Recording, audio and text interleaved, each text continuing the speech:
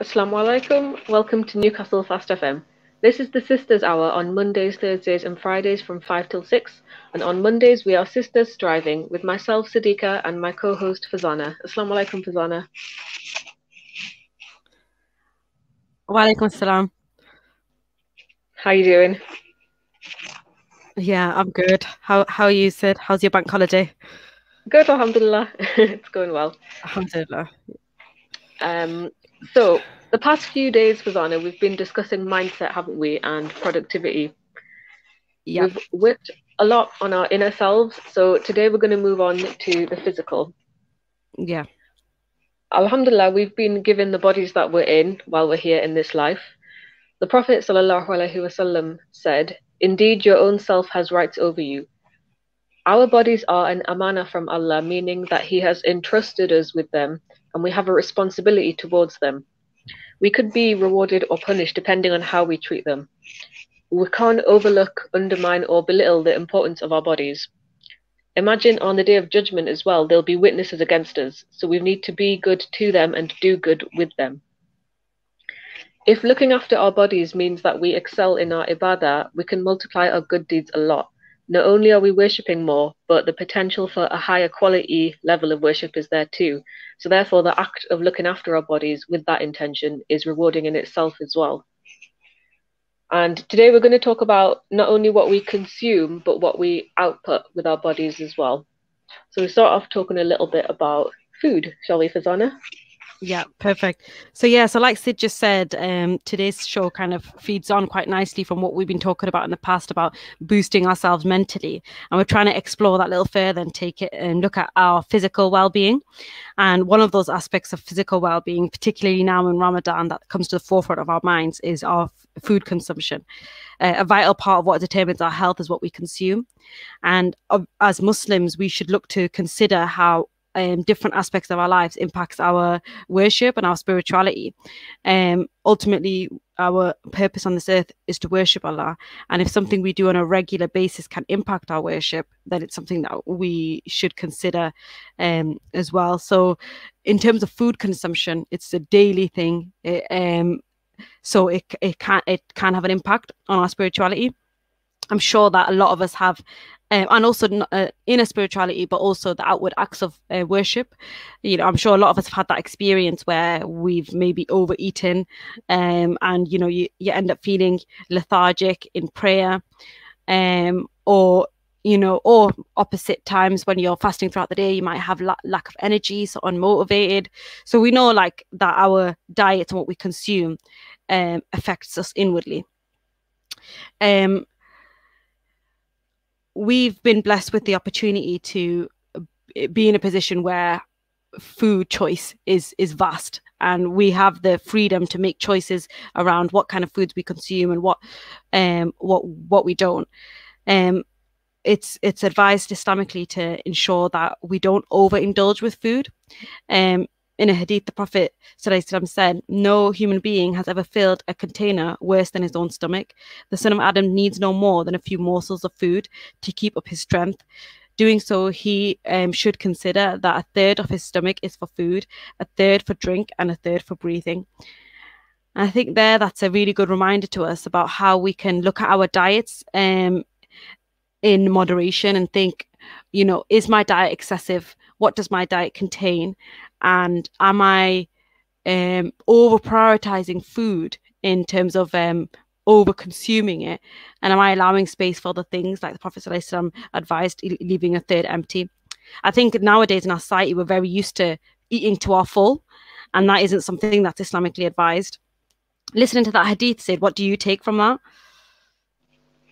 I think it's a big reminder, actually, the way it starts. No human being has ever filled a container worse than his own stomach. That scares you to start with. And then the Prophet goes on to say that we only need a few morsels of food to keep our strength, and that we should reserve a third for food, a third for drink, a third for breathing. I don't know many people who put this into practice, and it's quite scary to think actually what we consider as normal today, what our Yeah. portion sizes are, what we think we need when compared to what we actually need. Yeah, It is a big absolutely. I think reminder. I think definitely what you've just said there about portion control. I think that hadith basically reminds us of that. I think a lot of the times we have a habit of like eat. It's quite normalized to, if you're hungry, eat till you're full. Like, I'm hungry, Yeah, I'm gonna smash it. I want to I want to eat. And even like, all these restaurants are closed, everyone's really looking forward to going out there and indulging in their favorite meals, which is great, alhamdulillah. Like, we should look forward to these things, but that hadith there is a really good reminder about balance, I think, and about consuming in moderation. And also, I think yeah, it also reminds us a lot about how filling your stomach is to its full. It's like, it's deemed quite a negative thing, and because of the connotations it can have on our worship, and because it's a means of really fulfilling our desires. As I was reading around this topic, I came across a really interesting quote by Ibrahim ibn Adam that said, anyone who controls his stomach is in control of his deen, and anyone who controls his hunger is in control of good behavior. Disobedience towards Allah is nearest to a person who is satiated with a full stomach, and furthest away from a person who is hungry.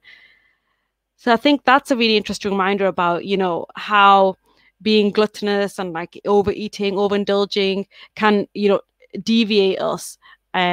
And I think it's probably linked to the fact that it's about fulfilling desires rather than self-control. If yeah. people who are listening, it would be interesting to find out like what you interpret from that, in terms of reading that hadith and reading that quote. How do you think what we eat and our ibadah, how are those two things linked? And have you personally seen an impact with your diet or your eating habits, and how well you can worship Allah subhanahu wa ta'ala? Do you see a link there, Sid? Yeah, definitely. And I would love to hear from the listeners today as well on that, about the stomach being the worst vessel to fill, and what do you guys take from it? So please comment below. We really need to be conscious of greed and waste as well. I think it's just a case of take what we need and that's it. And as Muslims, we know that we shouldn't be wasting anything either, whether it's our time, our health, our wealth, food, water. It's discouraged to waste anything really. And in the Quran, Allah said, He is the one who has created gardens, trellised and untrellised, and date palms and crops with a variety of edibles, and the olive and the pomegranate, some similar to one another and some dissimilar. Eat of its fruit when it bears fruits, and pay its due on the day of harvest, and do not be extravagant. Surely Allah does not like the extravagant or wasteful people. So it's quite clear here. We're told to enjoy all these favors that Allah has given us, but not to go over the top, because Allah doesn't like us being wasteful. And I think this is so relevant to us in this day and age. And we're just living a lifestyle where we have everything at our fingertips, but we're also becoming more aware that our Earth's resources are being used and abused as well. The production of food, the damage to the environment that Allah has created for us, we are responsible for wasting and polluting. And funnily enough, that pollution is coming back to us through our food and damaging us further. The plastic waste from like our food packets and things, the little fishies are eating them, and then we'll eat the fish, and then they're getting back into us. So we've got to be really careful, because we're damaging ourselves in more ways than one. And Yeah. everything that we do is leaving behind a footprint, a trail of evidence. And over our lifetimes, I dread to think how much waste one individual person is accumulating. And we need to consider what we can do to reduce it, because I think we are very guilty of just going with the flow and living this normal, convenient way of life. And the level of consumption that's considered normal in this country, we're letting society dictate our personal lifestyles, when we should be looking to the Quran and the Sunnah for that. What do you reckon? Yeah, absolutely. I think you've made a really good point there about how our food choices also impact our environment. As Muslims, we're encouraged to take care of our environment, take care of the earth, do what we can to have a positive impact on the earth. And 100% now, because we're at a point in society where, like you said, everything's just available, that it has actually driven the earth to, almost breaking point, the scientists would say, right? Even like simple things like food that's not in season, like fruit and veg that's not in season in the UK is pretty much always available. And that says something about like the air miles that food does to get to us, the preservatives that are there to keep it right. Those kind of things are really important to consider. I think one thing as well that massively impacts our environment is the meat consumption and consumption of fish. I'm not an expert to talk on the topic, but it's definitely one of those things that it would have a massive impact on the environment if we had reduced our meat consumption because of the environmental impact of agriculture, rearing crops. I remember reading somewhere that one of the main deforestation causes is to clear land for cattle. And then the water that goes into that, it's kind of an endless spiral of impact on the environment that cattle rearing does. And even like the fishing industry, you mentioned plastics that end up in fish. A lot of the rhetoric that's around now is that the onus is on the individual to choose to like not dump plastic in the rivers and seas and things. And yes, that is something that we should consider about how we're damaging the environment by wasting plastic waste and things. But the vast majority of plastic waste that ends up in the seas comes from the fishing industry. Fishing nets, leftover equipment, this, that, and the other. I watched a really interesting documentary on that recently that if anyone hasn't watched, it's called Seaspiracy. You might have seen it, but it really goes into the details of how damaging the fishing industry is on the environment. And what's interesting is that in the Prophet Sallallahu time, people of the past would eat primarily non-meat based diet. Like meat did exist, of course, that people did eat meat as part of their diet, but it was mainly a diet that was full of whole foods, foods that were from the earth, naturally grown there, not not foods that was not accessible to them in a natural circumstance, and a minimum form of meat, like majority veggie diets. And now all the science is telling us that overconsumption of meat has negative health benefits and negative health effects and massive impact on the environment. So definitely think that considering your environmental impact of your food choices is really, really important.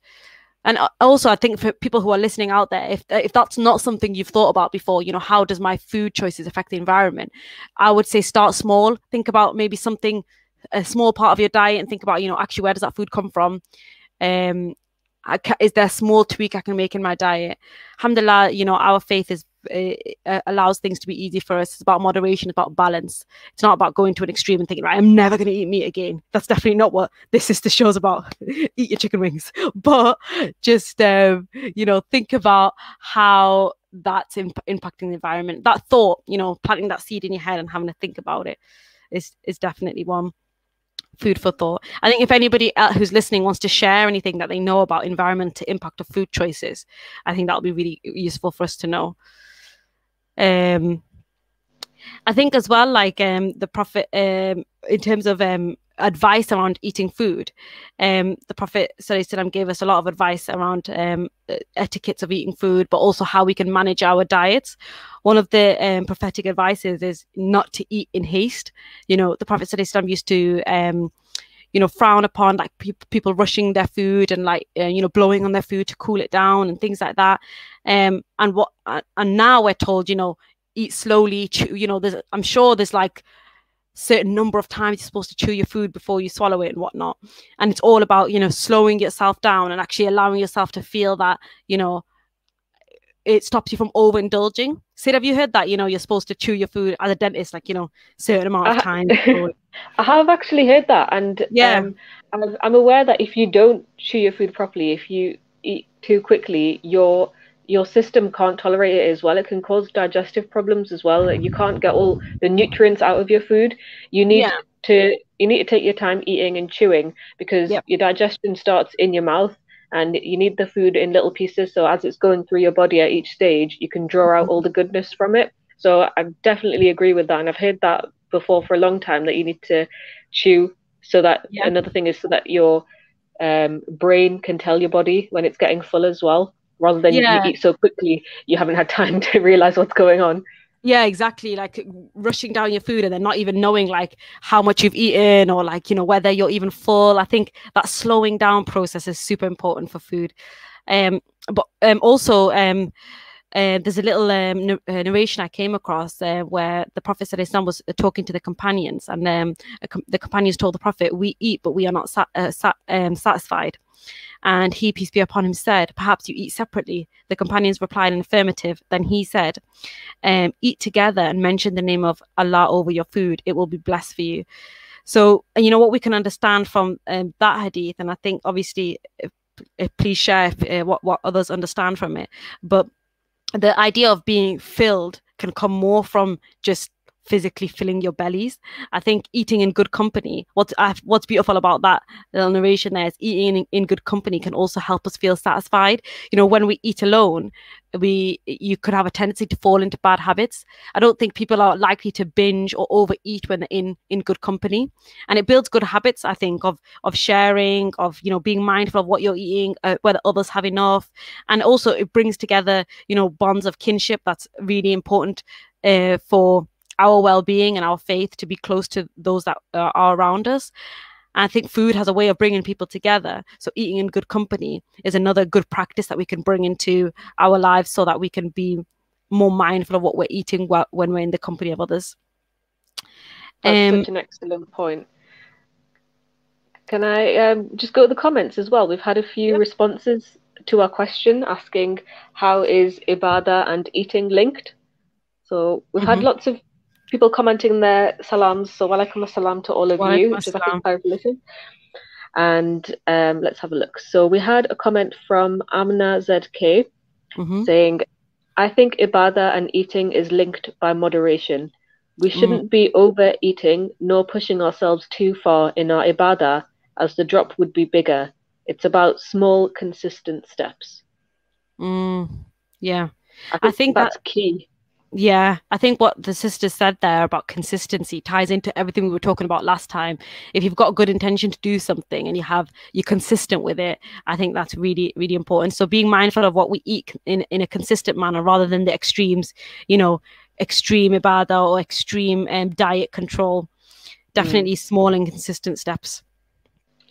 And then she went on to say, like at iftar, we should eat smaller portions, but consistently, I think.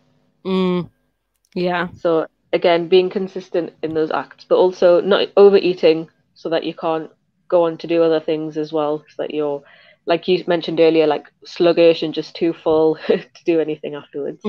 And she also commented the same goes with eating meat as well, in moderation. I think that's a common theme, isn't it? Everything in moderation. I think that's the best way to gain the benefits and not overdo it.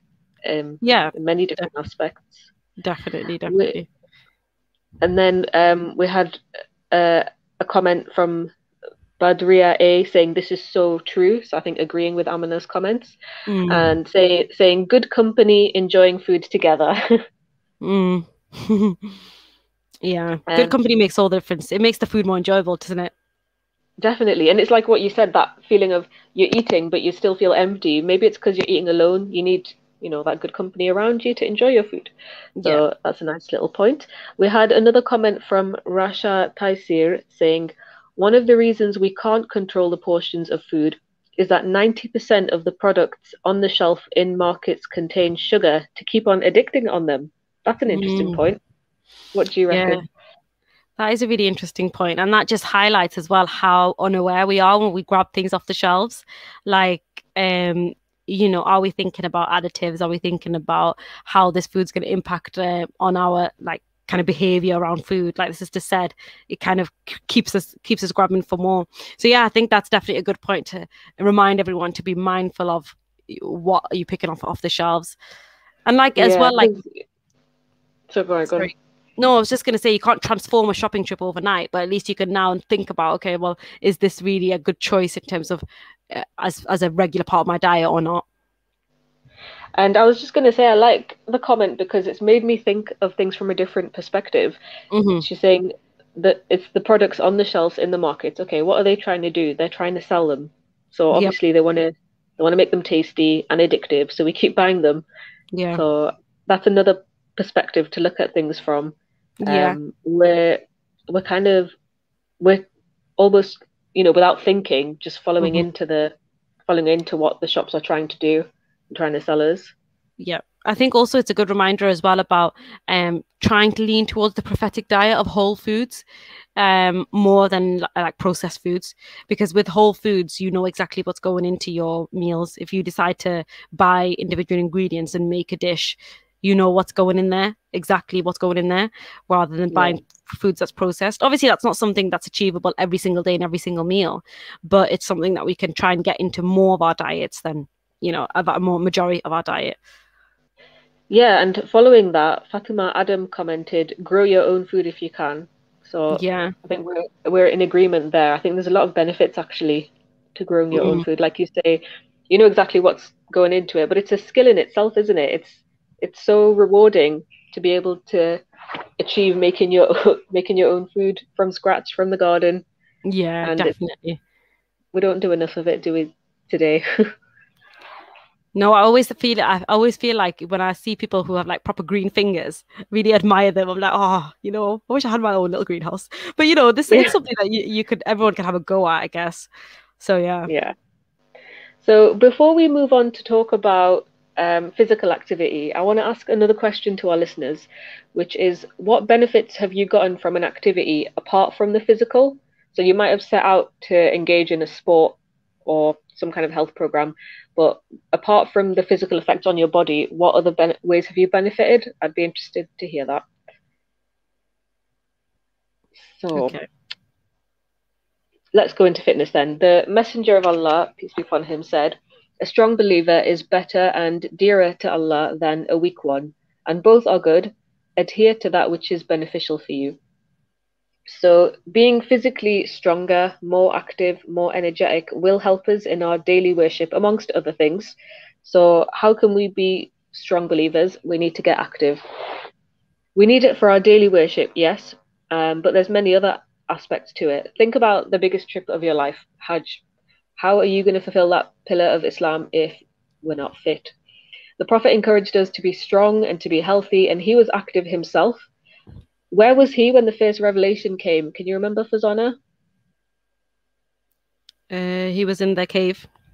Exactly. He was in the cave of Hira, which was in Jabal an-Nur, the mountain of light. There's only one way up that mountain. Exactly. So Physical activity. exactly. So it just shows what kind of person he was, going there every now and then to get his uh, alone time. So if we go to Makkah or Medina, outside of the Hajj and Umrah rituals, which you will need to be active for, there's Mm. sights to see as well. There's mountains to walk up. There's Mm. different spots to visit, just as the Prophet sallallahu alaihi wasallam did. So I think that's a big part of like the trip as well. If you just get to go, is to be able to see everything. Be like, Yeah. oh, this is where this battle took place. Oh, this is where the Prophet sallallahu alaihi wasallam used to live. Things like that. It just helps bring things together and helps you appreciate what was going on at the time, and being able to go on those field trips and being able to walk those distances, I think, is really important, because otherwise, how are you going to see those things? Mm. There's certain sports as well that are encouraged in the Sunnah. The Prophet, peace be upon him, said, "Teach your children Yeah. swimming, archery, and horse riding."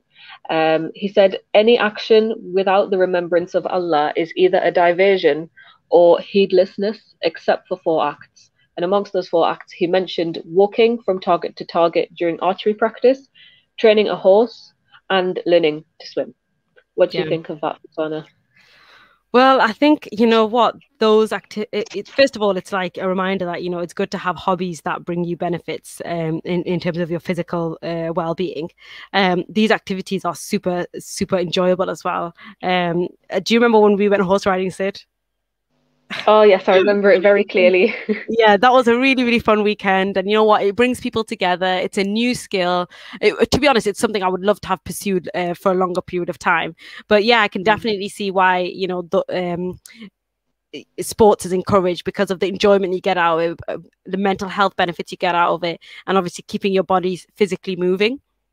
Um, Yeah, so yeah, definitely you get the benefits physically, like you said, your body's physically moving, but there's so much to it. It's so much fun as well, right? Yeah, no, 100%. It is a lot of fun, and also it's one of those things that combats the kind of normal state, I think, in current society, which is to be very sedentary, if that's the right word, like office work, working from home. We're all kind of used to being quite still, and Mm. mobility is so easy now as well. Like, zoom around in your cars. It's too convenient for us to like opt for the non-moving option. Whereas in this hadith, the Prophet ﷺ is reminding us that, teach your children swimming, archery, and horse riding. Put your kids out there to get involved in things that demand physical movement from them. The Prophet ﷺ himself used to engage in these activities.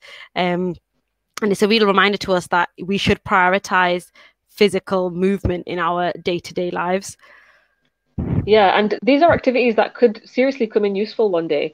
You may be in a situation where you need to swim to survive, and in those times as well, like you had to rely on the horse, you didn't have a car to zip around with. So, they're practical activities as well, actually. And Yeah. another activity that the Prophet, peace be upon him, himself took part in was wrestling.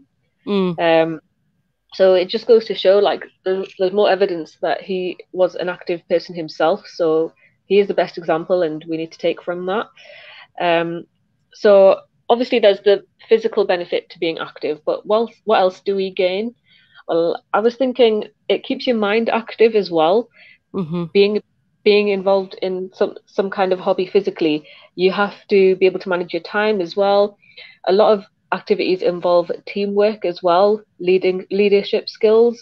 Yeah. You've got to work on strategy, concentration, patience, hand-eye coordination. But also you get those happy hormones, don't you, whenever you do physical activity, and then that Yeah. in turn can lower your stress and anxiety levels, and you get that feeling of accomplishment, that feeling of self-worth as Mm, well from yeah. making those achievements. What kind of benefits do you take from physical activity, Farzana? I think all of the things that you just mentioned there, I think creating a routine around physical activity always really helps. And admittedly, I've not been on it through Ramadan like I would have wanted to.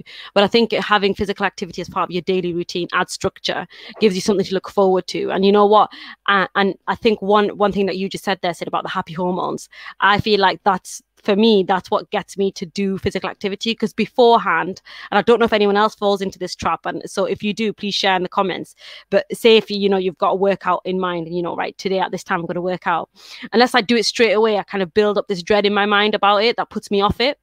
But what helps me actually do it and get over that, like, procrastinating, is reminding myself that, remind yourself about how you feel at the end of that workout, or whatever it is, the end of that power walk, or whatever you do to boost your fitness. Those happy hormones actually like properly manifest, and you feel so good about it. So I feel like thinking about that before you begin your workout as a motivation really, really helps. I'd be interested to know as well, from the listeners, what is it that have you got any tips or tricks where we can use them to boost our day-to-day movement, day-to-day physical activity? Because obviously we've just mentioned workouts, and and I think a lot of people maybe they go to gym, they have that specific routine, but there is, like, kind of, without going to the gym and without having a specific workout schedule, there's definitely ways that we can just get a movement increased. And I feel like in our communities as well, that's particularly important, and talking about maybe the elder generation in particular, trying to find ways that movement is encouraged. That's not just right, you need a gym membership to get yourself to the gym. Are there easy fixes? What can we do to just make sure that movements are more of a priority in our day?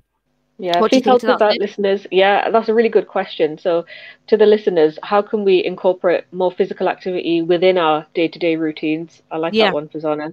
And they have been commenting actually on our earlier questions, so I'll just have a look at them. Yeah.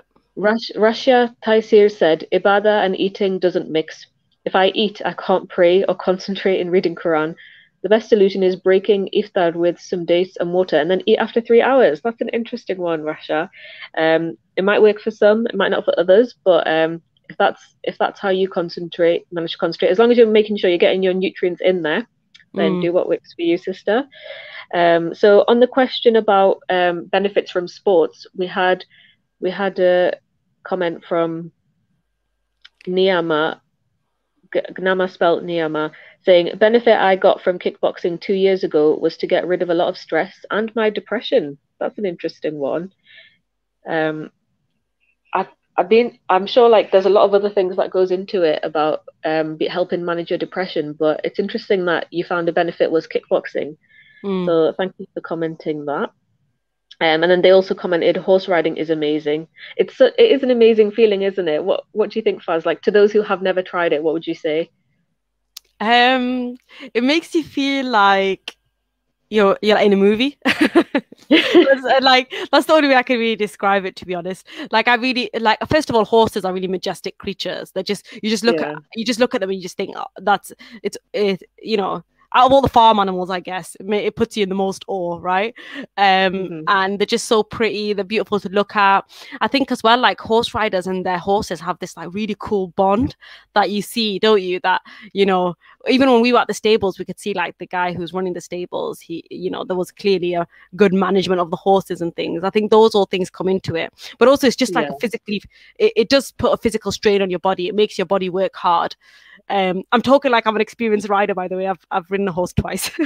but but what I'm saying is it was really, really enjoyable. And I think actually, you know what, a lot of us might not have the capability, you know, the time or even like the finances to finance a hobby like that, you know, regular horse riding. But that doesn't mean, you know, we can't go out there and have a go once in a while. You know, if you're away on a weekend with your friends, why not try and put that in as an activity? You know, alhamdulillah, it's following the sunnah, it's having a go at a sunnah sport, and it's also getting ourselves mobile. I would definitely recommend Exactly. it. We just did it as a group of friends, didn't we, Sid? Had a go at it, and I think everybody really enjoyed it. And for a lot of people there, I think the vast majority were new to riding, hadn't really been on a horse before, and it was just something new to try, and it was fulfilling a sunnah at the same time, alhamdulillah. Exactly. And the listener went on to comment, it feels so, so good to do exercise, do physical activities, and amazing for the immune system as well. Yeah, that's an excellent point. Yeah. Um, and then we've also had, let's have a look. We've also had a comment saying, any sports taking the stress out of our bodies and give us health is great. Working out makes me happy. And that's from, yeah, Mhm. Russia, Kaisid again. Yeah, I Yeah. think it does make a lot of people happy at the end of it. There is a real sense of accomplishment there, definitely. On the question about how do we incorporate more physical activity into our daily routines, Hmm. Nama commented again saying, walk every day, drink plenty of water, do not say sitting down all day in front of a screen for hours. I think that's a very easy one to do, sit in front of a screen for hours. Yeah. Um, that's a really good comment. And then they went on to say, I gained lots of extra weight during the first lockdown last year, sitting in front of my room for business Hmm. Zoom meetings. It was so upsetting, so I started exercising more. Good on you for realizing that and for being, for taking action. That's excellent. Mm. I think a lot of people have probably fell into that over the past year, having Yeah. to, work from home, sitting on their meetings and things. So Mm. that's really good that you've taken action. Yeah. Um, I definitely think as well, like you said, Sid, in lockdown, I think a lot of people have kind of slipped into that because working from homes kind of gets quite comfortable, so the movement kind of declines. But on the other hand, lockdown also forced us to kind of, because we were like limited with what we could do, we still are. It kind of mm. forced everyone to explore more outdoor spaces, go on these like walks. People were being more creative about, you know, where you could get to, what you could do, you know. And I think that actually, you know, I don't know about you, but I feel like people that I've been around have been more motivated to, like, you know, get the steps in, or like, you know, go somewhere new to enjoy the scenery, and, you know, go for a walk. I think that's really important. And Yeah. if hopefully we can leave like the lockdown and leave the pandemic behind, but take those good habits with us, where, you know, we can actually enjoy nature and also, you know, improve our physical health while we do it. Yep. And Mukit Khan said, body, mind, and soul. Many Muslims unfortunately assume these three are not interrelated and connected, that one or more can affect the rest either positively or negatively. So yeah, definitely. We're looking at the overall benefits on our bodies, and our minds and our souls. So that's definitely a good point. At the time of the Prophet, peace be upon him, they lived in a really harsh environment. When we're talking about our Zoom meetings and things like that at the minute, it just makes me think back. They had to be strong physically. They had to travel. They had to fight. Their daily tasks alone need physical strength. we're not in that environment now, so we definitely need to make a conscious effort to take on physical activity. And there Mm, are lots of options for us. It can be as simple as walking more instead of driving. It could hmm be joining a group, joining a class, joining a gym. For us sisters, there are a lot of options. Women only sessions and trainers and things, private spaces we can hire, where we can still maintain our hijab and our modesty. Um, Interesting how when the listener earlier commented about sitting in front of a screen, because I was reading up that sitting for too long can increase your risk of death as well, which is quite alarming considering a lot of us spend our jobs, spend our days sitting down, whether it's watching TV, hmm sitting in the car, sitting on the bus. So the way to overcome this is to break up prolonged periods of sitting. mm. And like you mentioned earlier, Fazana, we've got to avoid that sedentary lifestyle because that's not what us humans are built for. We've got to be getting up and moving because it affects our well-being massively. Yeah, 100%. I think there was a comment earlier. I don't know if you can see it, said by Miriam. Oh, I can't see the comment. Oh, Ah, which there comment? we go. Oh, I can see it now. Mental health do be important though, as well as physical health. Yeah, so Yeah. the sisters just pointed out there that mental health is really important as well as physical health. And yeah, over the last couple of shows, we've been talking about how we can maximize ourselves within our minds and think about, aspects of building a strong and resilient mindset. Definitely. And then this show, we've kind of moved on to talk about how we can manifest those positive things in our physical health as well. I think the Mm. earlier comment as well said, mind, body, and soul, they are all intertwined. There isn't really a separation of those things.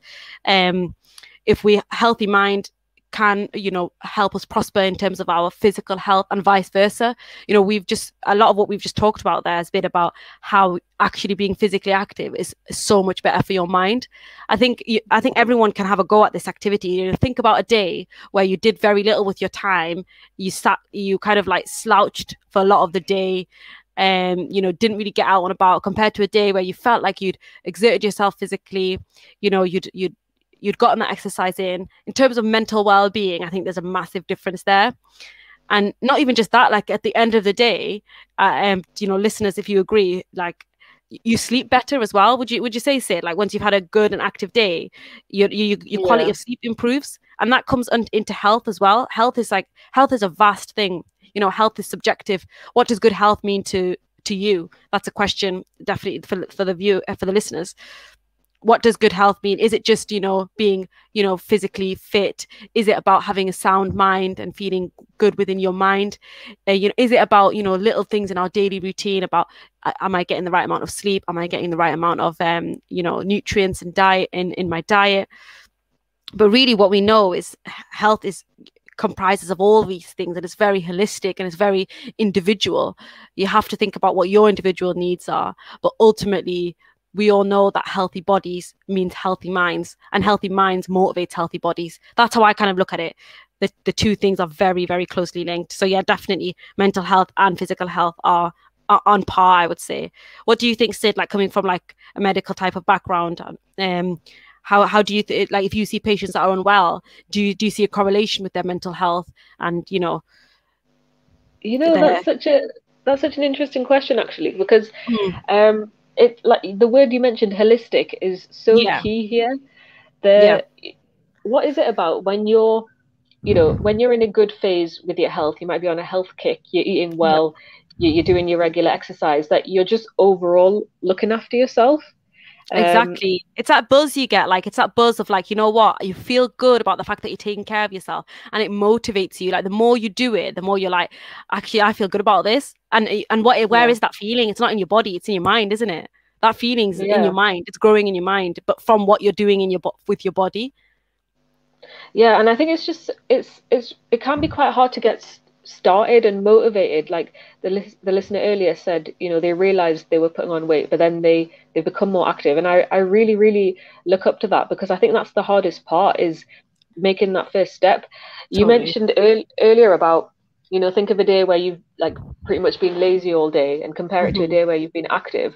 That hmm lazy day you've had, you might have been distracting yourself all day, like watching TV or movies, and in that short time you're watching them, you might have convinced yourself you were having a good time, but you were Yep. really just escaping from the realities of life. And at the end of the Mm, day, when you go to bed, how do you feel? What have you achieved? Compared to, you've done this X, Y, and Z, had a jog as well, and then you said you sleep better. Yes, because you might be physically, drained, but then you've got that element of comfort in knowing in yeah. yourself that you've had a good day. You haven't just thrown it away. Yeah, Um, 100%. I think that's really, really key. Looking at it like holistically, it does all link together, doesn't it? We've had a really good yeah, comment here, Sid. I don't know if you can yeah, see that. I make sure to put an automatic reminder on my phone every 15 minutes to get up and move more when I'm on YouTube or other apps. Even some simple squats help. Yeah, I think that's a really good one. That's like a way to embed regular activity in your daily routine, isn't it? I yeah. remember Thank you for that comment, Mukita Khan. I read somewhere, or maybe I saw it somewhere, where someone was like, when you boil a kettle, as the kettle's boiling, you could just quickly do a few squats or do a few lunges. And I know it sounds a bit silly, but it's like it's a little part of our day that we actually you might boil a kettle 3 times a day. You know what I mean? And that's like what I don't know. 15 lunges more that you didn't do yesterday, and all the little Exactly. things count. If you decided to do that every time, it would accumulate to something. So I And think these little hints I and was tips are really helpful, guys. So keep them coming. Yeah, and in terms of exercise, these are excellent. But we've got to remember, diet and exercise, they go hand in hand. We've got to be good with both in order to support that overall healthy lifestyle. Yeah. Um, I just wanted to highlight that obesity-related illnesses are putting a significant burden on the NHS here, and about a quarter of us adults are affected by obesity. Can you believe Mm, that? A quarter. And that then puts us at risk of things like heart disease, diabetes, certain cancers, and yeah. even depression, Yeah. dementia. Um, you mentioned 100%. I earlier about, I'll go on, Fazana. No, sorry, I was just going to say, Sid, the stats that you just said there reminded me of something that I told the kids at school. So I'm Okay. conveniently right now, the recent topic that we did with Year 8 was it's about being healthy, and it starts off talking about diet and lifestyle. And one of the things that the kids were quite shocked at, and I was as well when we were talking about it, was 1 in 5 deaths globally can be somehow related to an individual's diet. So whether that's an extreme case that's come from their diet, some form of deficiency that's led to a death or whatnot, but somewhere in their medical history, 1 in 5 death can be linked to diet, and I found that absolutely outstanding. Like globally, it's a World Health Organization stat that was, and the kids were kind of fascinated by it, and I think a lot of people separate bad health to do with diet from countries like our own. I think often people think it's a over there problem. You think, bad diet is something that's bad diet that causes death or causes severe illness. People might associate with that with, lack of food, poverty, malnourishment, all those things. We have a tendency to make things black and white, don't we? And we kind of put that over there. But really, it's a worldwide issue. That stat was globally, and actually people die with things to do with our diets right here in our own country. And one of the things that you've just mentioned there, Sid, is obesity. Of course, like it's a little mini kind of pandemic epidemic of its own, this obesity issue, and it comes from two things. A lack of awareness of diet. People are spiraling out of control in terms of their diet, and then the compounded effect of a sedentary lifestyle, and which obviously exacerbates dietary issues. And now we've got this thing of like a quarter of adults are affected by obesity. Like, how massive is that stat? Like, I don't know if anyone else listening to this and feeling blown away. A quarter of adults are affected by obesity in the UK. I'm actually quite scared because Yeah, when we think of what we were saying at the beginning as our bodies being something that we've been entrusted with, what are we doing if this is how we, use them? It yeah, is really hard. I know it is really hard, like, because it's common. It's everywhere. It's like you say, it's like another disease in itself. But mm, following from that, I'm aware from my profession that the most common reason for a child to be admitted to hospital for general anesthetic, which is having to go to sleep for a medical treatment, the most common reason is tooth decay, dental decay. This is another preventable disease as well. Um, it can affect, the child's eating, sleeping. It causes pain, infections, swelling. It can even restrict your breathing to the extent that people have died from dental infection from tooth decay. Wow, And did not know that at yeah, all. and how is this relevant? Well, the higher your sugar intake, the higher your risk of tooth decay. So Okay. our diets are affecting us from all different angles here, whether it's obesity, whether it's tooth decay, and even these poor little children, almost Mm, half of them have had tooth decay by the age of 8. And you start getting gosh. your adult teeth at age 6. So just think, you've by 8 you've already your teeth are already rotting away and there's no replacing them. So diet and health is not just something that catches up with you over time in your adult life. It can set you up Mm, for life from very early on. mm. Gosh, I didn't actually know all that like as in that tooth decay was that bad at that young. That's quite interesting, definitely. Just on that note, Sid, just I think others might be interested in this question, but are there any foods that you would recommend that children should 100% avoid to minimize tooth decay? Oh, that's a good question. Well, like we say, everything in moderation. We've been saying that throughout, haven't we? So I'm not going to ban anything from anyone 100%, but the main offenders tend to be things like drinks. Even, there's fizzy drinks, but there's even like fruit juices and sugar-free drinks as well. They're still acidic, so they Okay. can still, harm and weaken your teeth. And Mm, then just in general, snacking between meals is a big one as well. It's right. much better to have your food within the meal rather than a snack here, a snack there, a snack here, a snack there. Because every time Mm, you're eating, you have to treat that as like an attack, if you like, on your teeth. okay. So the less attacks you have a day, the better. And Okay. obviously, foods in high sugar, like your chocolates, your sweets, your biscuits, and things like Mm, that, the more of them you have, then the higher your risk of decay as well. hmm I've never looked at snacking, like minimizing snacking from a dental perspective. So that's Hmm. really interesting. To be honest, a lot of people think about it from like health and weight loss kind of managing calories and whatnot. But I've never thought Yeah. about managing snacking from a dental perspective. So thanks a lot for that, Sid. Actually, I think that's informed me of a lot and hope that other people have benefited from that. Oh, thank you. I think we've been getting more comments as well while we've been talking. Should we go back and have a look at some of them? Yeah, definitely. All right. I'm having to scroll. Jazakallah khair, everyone who's getting involved. We've had a lot of what's the word? A lot of input today. Yeah. Right. So we've oh I don't know where to start. Jazakallah khair, everyone. Really, really good comments here. So I've got one saying that I think it's really important when you're taking care of someone else's health to ask for help in maintaining your own health too. Thank you, Mariam O. That's a really good comment actually, because I think as sisters, as women, Mm, we are naturally going to be, possibly taking care of others, whether it's your parents, your mm, kids, your siblings, and it starts from looking after yourself as well. And yeah. it's like that thing, when you're on an aeroplane and they give you the instructions for if there's an emergency, and they always say to Mhm. put your own mask on before the person you're looking after, because how can you look after them if you're compromised yourself, right? Yeah. Yeah. It's like that thing, isn't it? An empty vessel can't pour out to others. Um, Oh, I like that one. I've not heard that before. So yeah, I'm sure that's like some quote I've read somewhere. Not my genius at all, but yeah, definitely you can't burn out yourself and give to others sufficiently, can you? So I think that's a really good reminder. Taking care of someone else's health, but also ask for help to take care of your own health. 100%. And then we had one from Amina Umara saying, Yeah. Assalamu alaikum, pray well. I mean, it would also be more motivating if locally sister could get a group together to go walking. It's a good opportunity to create sisterhood, social interaction, and health. I think that's an excellent idea, Amina. That is such a good Um, idea. Is this sister based in Newcastle? I'd like to know. Because you know what? These are the things we need. Like, whenever this is going to sound silly, but whenever I'm in a car and I see a group of runners go past, and I'm driving past them, but I always look at them thinking, oh, I wish I was in that group. But then I think, you know what?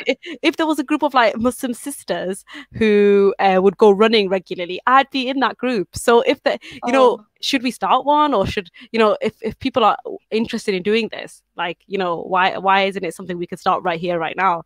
So, people start commenting, start discussing it. I don't see why that can't be created. And you know what? I think that our like, the upper generations are actually quite good at this. I don't know if you see it, Fazana, when you're driving Mm, around sometimes, but I sometimes see like aunties, in groups walking together, and yeah, it makes my heart so happy. I just think good for them, yeah, like Allahumma barak lahum, that they're doing it, they're mm, getting together, and yeah, once like restrictions and things started easing, and when the weather was getting better last year, I saw a lot of it, and I yeah, thought good for them. They're having a chat, they're having a little catch up, but they're also doing that physical activity that they wouldn't be doing if they were sat at home. yeah, So we need to follow. 100%. It's a social aspect as well. It does a lot for you doing exercise in groups. So I definitely think that is such a good idea. And if there's anyone who wants to start that kind of initiative, you should. Local sisters walking together, running together, doing anything physical together, physical activity. It's a good idea. Mariam O has said, for me, at some point, feeding myself was a chore. So I'd say healthy to me is 3 meals a day, or maybe just getting out of bed. So, that's a good point. That's what's healthy to you. And we did ask that, what is health to you? So if Hmm. that's, progress for you, managing to feed yourself and getting that energy, then, good for you. And I hope that you continue to progress and go in the right direction with that, sister. Inshallah. Inshallah. So Any, let's keep going. is there any more comments you can see, Sid, or continue? Yeah, we've got a few. So I'm just trying to pick out the ones that are related to our discussion here because there's a lot going on. We had a comment from Tabi Manira saying, "Good health doesn't just affect you; it affects those around you and the dynamics. As a Mm. family, my brother shifted us to a healthier lifestyle, and alhamdulillah, we are a lot happier." Oh, amazing. Amazing. That is so nice. Like the fact that doing it together as a family, 100%. Good for you and your family and your brother. May Allah reward him abundantly for getting everybody on board. I think that can be quite a I chore. mean, That could be quite a task, can't it? yeah, yeah. But that's excellent. Um, so we had another comment saying from the same commenter, Tabi Manira, saying, "If I see him in the kitchen, I have to go for an apple instead of chocolate." Oh, that's nice. That's well, I mean, is it nice? No, I'm joking. It's definitely nice. Yeah, you've got that motivation, haven't you? You've got someone who's keeping you Motivation. guys, yeah, keeping you guys all in check. But yeah, that's nice. They're doing it all together as a family, 100%. Yeah, I think that's really good. Like, having that social element, whether it's your family, whether it's your friends, it can be Yeah. such a big source of like, motivation and drive for people. Yeah. So And I think don't be alone.